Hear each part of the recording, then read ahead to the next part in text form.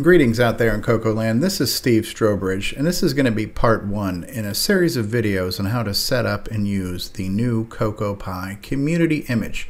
This video will be relatively short, and it's just going to cover how to download the image, how to burn the image, and some of the tools you might need to use to accomplish that. All of this is going to be done in Windows. If you run the Mac OS or Linux, your mileage may vary. But let's get started with getting the image. So you want to go to the CoCo-Pi.com website, which we're looking at here. You would go to Downloads, and then this is the link right now, CoCo-Pi 16 gigabyte Unified Community Edition -X2021086 hut hike. That's the image you want to download. When you click on that link, it's going to prompt you to save your download. And when you save your download, it's going to download a zip file. This is the zip file of the image, and you would then need to basically extract that zip file. What you will find in that zip file are 3 things. The most important one is the image. This is the ISO file that you need to burn to an SD card. You're also going to get the MD5 hash, which is kind of like a checksum that you can run to make sure your image is good. And last but not least will be some setup instructions, which is a simple text file that looks like this. And in this video here, we're going to be covering section 1 of downloading and burning the SD image. So this is what you're going to get when you download and extract that file from the website. Now what you want to do is you want to burn that image to an SD card. I happen to have an SD card in my computer already. And while this is not a necessary step, I'm also going to format my SD card before I actually burn it. And the program that I use to do that is from the SD Association. This is the SD card memory card formatter. And yes, you can technically format this using your operating system, but this is a tool designed specifically for SD cards. So I'll show you what that looks like. So I'm going to bring up my SD card formatter utility. This is optional completely, but I like to do it. And the card I'm going to format right now, it says this is an SDXC card. It's 59.48 gigabytes. Basically means this is my 64 gig SD card. And then I'm just going to hit format. Are you sure you want to do this? Yes, I want to do that. And it's going to very quickly format that SD card as drive E in my computer here. So now I have a blank SD card.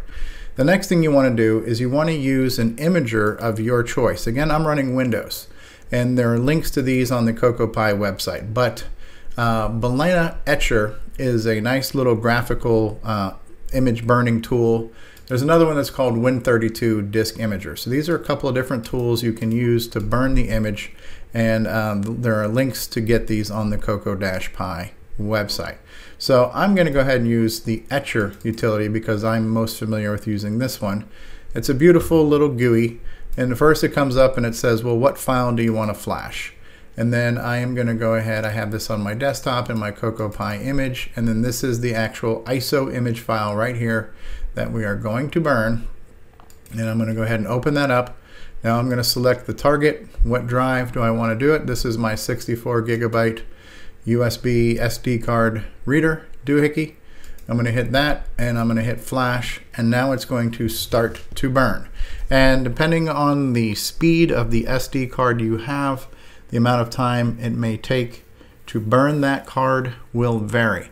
What I do like about Etcher is that not only does it burn, but it also goes through and it does a second pass and it verifies the burn. So this will take a little bit of time. I am not going to spend too much time watching this on this recording, but just know that this is the important part of the process. You need to flash or burn that image to the SD card. That SD card now becomes the CoCo-Pi operating system boot disk. When this is done burning, you would pop it out of your computer, and then you will pop that SD card into your Raspberry Pi, and you'll fire that puppy up, and you will boot up into the initial boot of the CoCo-Pi image, and we will then begin to walk you through the initial setup steps on how to get that CoCo-Pi running. And that will begin shortly in the second video in this series, which will be part 2, which is covering how to resize your SD card and how to reboot it. That'll be a real short video too. So hopefully this is getting you started on the easy part, which is just burning the image, and come back for part 2 on what to do once you've burned it and done your first boot. We'll see you then. Steve Strobridge saying CoCo forever.